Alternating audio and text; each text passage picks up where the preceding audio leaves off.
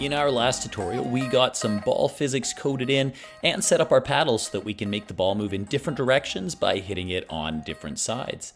In this next video, we're going to make our tiles destructible so that we can actually have some objectives in the game. Let's get started.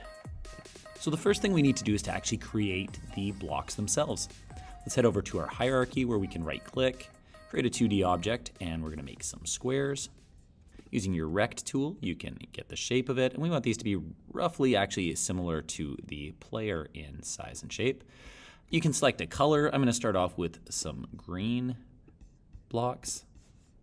And the main thing you're gonna need here is a box collider. At this point, I can kind of move it up roughly where I'm gonna want it to go, and I'm gonna create a script for this one. So head down to your project window, right click, create C# script. We're gonna call this one a block controller. Before we get into that script, I'm just gonna head up to my hierarchy, click on the square itself, and I'm gonna give this one a name. Let's call it block green. And I'm gonna add our component right off the bat here, block controller. Excellent.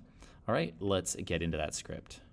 For the time being, this is going to be a very simple script. We'll just head down below our start and update methods and create an onCollisionEnter2D method.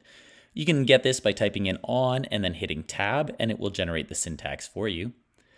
This method fires anytime anything collides with this object, but since our ball is the only thing that's ever going to hit these, we can very simply just write destroy game object, and anytime anything collides with this object, it will destroy itself.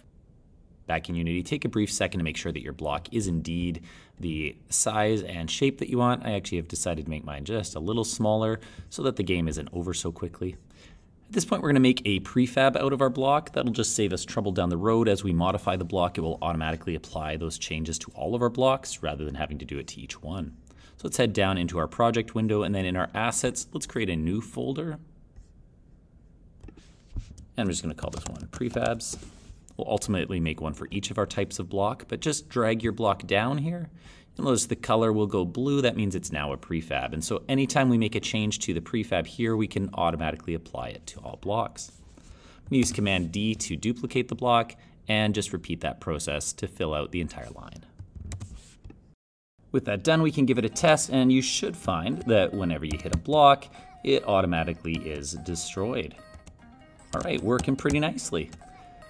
In our next tutorial, we'll look at how to add a point system, and we'll get some more blocks going on, but for the moment, that's all we're gonna get to in this video. Thanks so much for watching. If you found this tutorial helpful, please be sure to click like or subscribe to the channel. Until next time, this is Matt with Nightrun Studio. Cheers.